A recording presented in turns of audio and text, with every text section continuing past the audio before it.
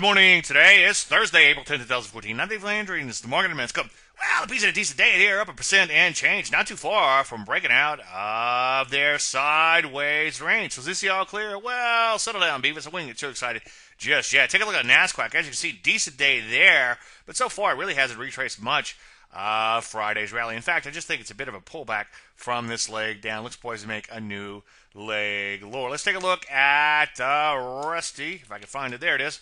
As you can see, pulling back a little bit in here. It too looks like it could be in trouble. Drugs, biotechs, a lot of these areas that remain in serious slides so far just only appear to be pulling back and look poised to make a new leg lower. A lot of areas never did break out recently. As you can see, manufacturing, leisure, retail, list goes on and on. A lot of areas still remain below multiple peaks. So it's still looking questionable out there. Other than these defensive issues such as the energies, foods, and utilities, I'm not seeing a whole lot of stocks in uptrend. So tread lightly. Any questions? As usual, Dave at DaveLandry.com. Ooh, chart show later today. I'm Dave Landry, and you just heard Market a Minute.